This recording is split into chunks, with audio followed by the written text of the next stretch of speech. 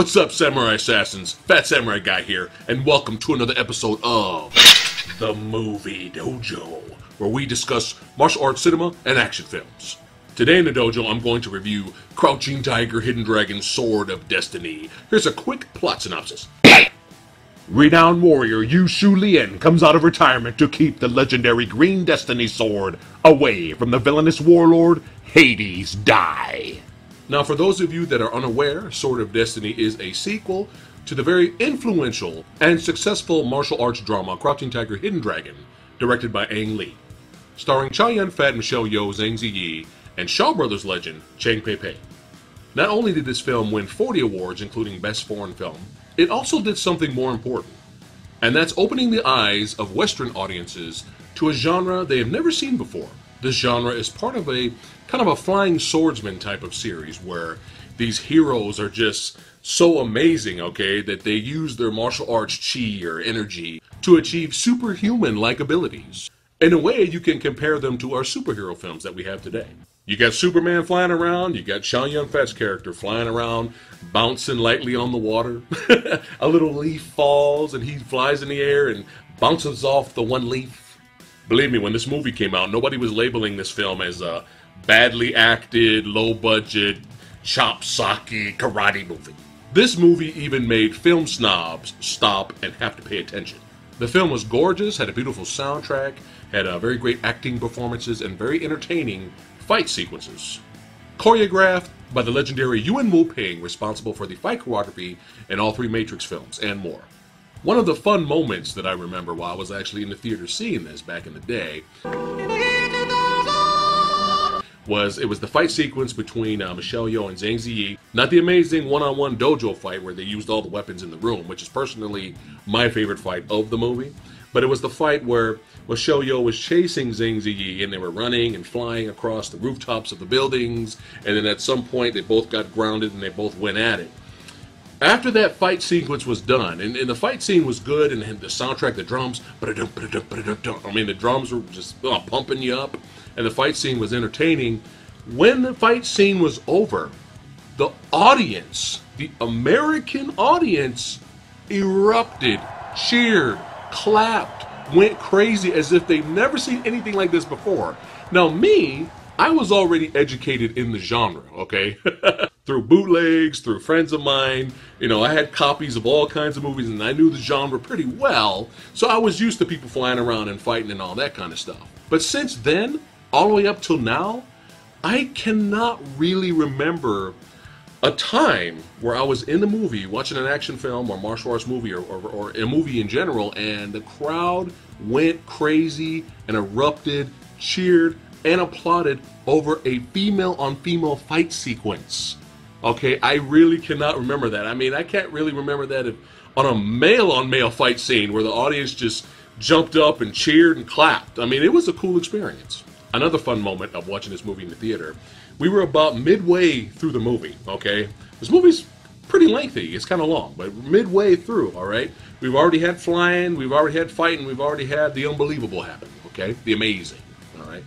We're in the middle of the movie, and a couple in front of me basically turn to each other, they're talking about the film, and I can kind of hear them a little bit while I'm watching the movie, and the male turns over to the female, and he whispers, he goes, "Hey, hon, this is a really cool movie, like, I'm really enjoying this movie, but they still haven't explained why they can fly yet."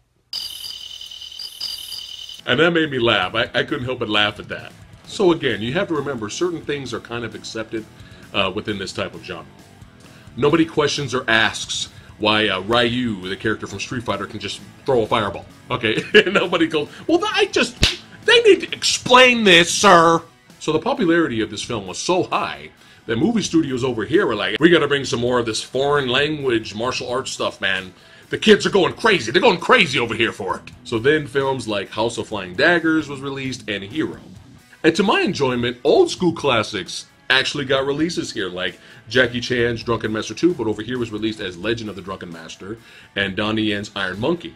I remember when Iron Monkey was over, there was a group of dudes behind me, and they were like, "Yeah, that was a kick-ass kung fu film, man. Yeah, the special effects weren't that great, but, you know, it was still kick-ass. I enjoyed it."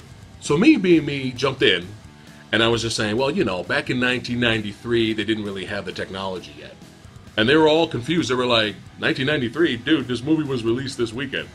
And laughingly, I told them, I was like, no, man, this is an old movie. They just re-released it now, but this film came back. This is old, man. This is 1993. They were stunned. They were like, what? A kick-ass movie like this? It's this old? Shit! So then I had to, you know, give myself some props there, And then I started to notice that the popularity for this type of genre kind of started to die. You didn't really see any more major releases to multiple theaters for these foreign language martial arts films. It kind of just died off. I mean, I'm thinking hard on it right now, but I think Jet Li's movie Fearless was probably the last mainstream release of a foreign language martial arts movie. Well, now, 16 years later, we finally get a sequel to this film, and this time it's directed by Yuen Wu-ping, starring Donnie Yen, and Michelle Yeoh comes back again to reprise her role from the first movie. Alright, let's get to Sword of Destiny. Now I'm going to give you the good, I'm going to give you the bad, I'm going to give you the badass. First up, the good. So for a film being released straight to Netflix, the movie doesn't look that bad for its budget. The acting performances from Donnie Yen and Michelle Yeoh are solid, and at times the movie kind of had that throwback to the old school feel to it. For example, you got this scene at a tavern where these bounty hunters kind of messing and harassing Donnie Yen's character. So we have a group of ragtag warriors throughout the tavern basically wanting to join in Donnie Yen's quest and help him out. But they couldn't just do that. Each warrior had to stand up, say their name, and say where they're from. I mean, that's straight up old school, man. I am Dragonfly from the Dragon Clan. Just finishing my dragon soup, and I'm here to use dragon style for the tournament. Stuff like that made me smile a little bit. And as always, the concept of a small group of people taking on overwhelming odds never gets old to me. Another thing I liked was that you would hear the Crouching Tiger, Hidden Dragon theme song played throughout the movie. Now for the bad. Now, if you're expecting the same type of quality acting, beautiful looking sets, and cinematography, you're probably going to be disappointed. Some of the CGI and green screen effects ranged from decent, okay, to even though the overall story of the film is average, there's still some problems with it.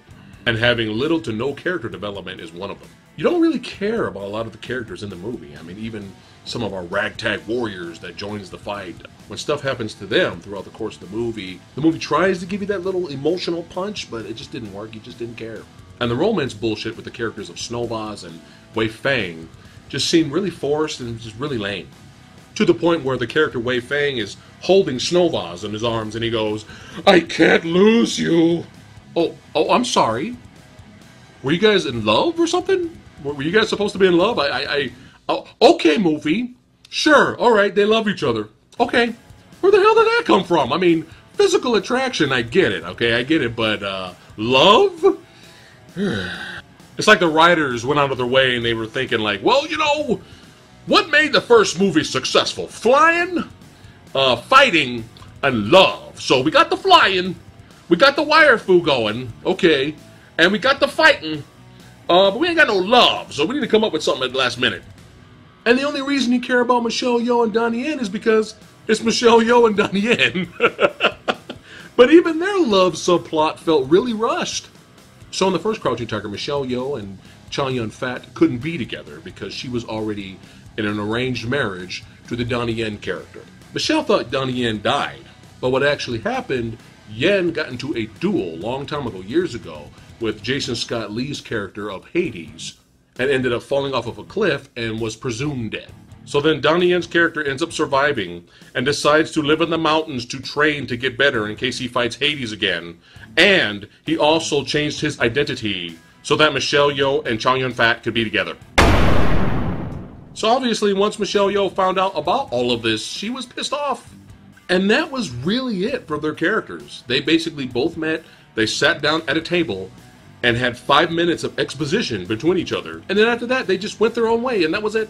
They would speak to each other a little bit here and there throughout the movie, but that was pretty much it for their characters. And there was also some throwaway characters in this movie, like this one female who had these mystical powers. She really badly wanted to kill Michelle Yeoh for revenge. But the movie didn't really do a great job of explaining in detail who she is and why she wants revenge. It was almost like the filmmakers were like, well, you know, we got to have Michelle Yeoh fight somebody at the end. Now, even though the film was not boring, it did have some pacing issues. So you have a scene where Donnie Yen's left arm gets wounded and slashed. And Michelle Yeoh's character comes up to him, you know, to try to help him out and heal him. Meanwhile, Donnie Yen is just out of it, man. He's really hurt. And literally, it felt like it was just 5 minutes have passed when Donnie Yen, Michelle Yeoh, and all our ragtag heroes kind of show up Avengers style at Jason Scott Lee's castle. Donnie Yen completely healed and perfectly fine. I mean, I couldn't help but laugh at it. I was like, wait a minute. He was just hurt. Wait, what the? Yeah, woo! Attack! The finale and the end of the film felt really rushed. But really what kind of bugged me, I don't know if this is a controversial issue or something not to bring up. I'm sorry. I'm my own man, okay? I can say what I want. It's my channel, damn it. But I kind of hate to say this, but I didn't like that the film was in English. I just did not like it. Something felt off. The film just didn't feel authentic. It's not like the acting was terrible. It's not like the English was not spoken well. It just didn't feel right within the universe. I mean, I was begging for the Mandarin language. But that's just my preference. Now for the badass. Now, there's all kinds of fans of different types of martial arts genres out there. Some like the more realistic, grounded fight choreography. Some like the usual typical wire fu, where they're flying around type of fight choreography. But then there are some people who just hate. They hate when people are flying around. It looks ridiculous. It's fake. It's not real. And that's perfectly fine. That's your preference. I totally get it. And even me at some point, especially with the films that came out in the mid-2000s, it seemed like less real martial art technique was being shown, and everybody was just flying around, and that was it. When everybody's just flying around, I have a problem with it. But that's what's awesome about Yuen Woo-ping, was that his films will have crazy, insane wire fu, people spinning like this and flying this way and doing all this crazy superhero stuff. But then he will have moments where the fighting is down and grounded and you see unbelievable fighting technique and just amazing martial arts being displayed on film. He's like the best of both worlds, man. That's why this guy's great. But how were the fight scenes in this movie? I'm happy to say that the swordplay action sequences are very well done.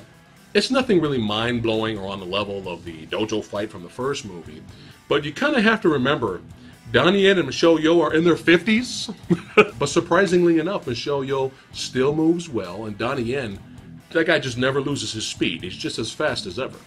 And even Jason Scott Lee actually does a good job in the physical fight scenes.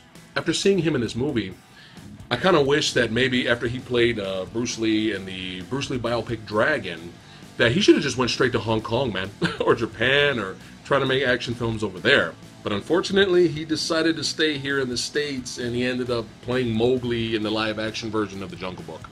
And then he disappeared. I mean, it was cool seeing him in Soldier, and he had that really good fight with Kurt Russell at the end, but Jason Scott Lee disappeared. So it was nice to see him fighting on screen again. I really enjoyed the fight scene where it was Michelle Yeoh and Donnie Yen back-to-back, defending against Hades' men, who was there to steal the Green Destiny sword. The fighting was very fluid and exciting, and towards the end of the fight, there was this one shot, there's one camera angle above showing both of them. And man, I mean, it was only for a few seconds, so it was like maybe 4 or 5 seconds, but the fight choreography is beautiful. I mean, just swords all over the place, no one slowing down for another person. And when that above camera shot happened and that fight choreography was going on, I was like, there's Yuen Woo-ping, there you are, I was waiting for you. And I also enjoyed the sword fight on the frozen lake. It was pretty interesting seeing Donnie Yen fight these two guys while sliding around on the ice. So overall, this film pales in comparison to its predecessor in every way. However, I have to give props to Donnie, Michelle, and Yuen Woo-ping for doing the best they could with what they were given. So for a sequel that took way too long to happen, and our leads being in their 50s, and its straight-to-Netflix budget stacked against them, I can still honestly say that even though the movie does have its flaws, it's still an entertaining watch. And I highly recommend that you check it out on Netflix. Not perfect, but still fun. So I give Crouching Tiger, Hidden Dragon, Sword of Destiny 3.5 out of 5 ninja stars. So that's it for today's episode of The Movie Dojo. If you have seen Sword of Destiny, let me know what you thought about it in the comments below. And again, thanks for watching. You guys rock.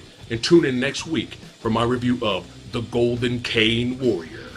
See you guys next time. Like, share, subscribe, like. share, subscribe.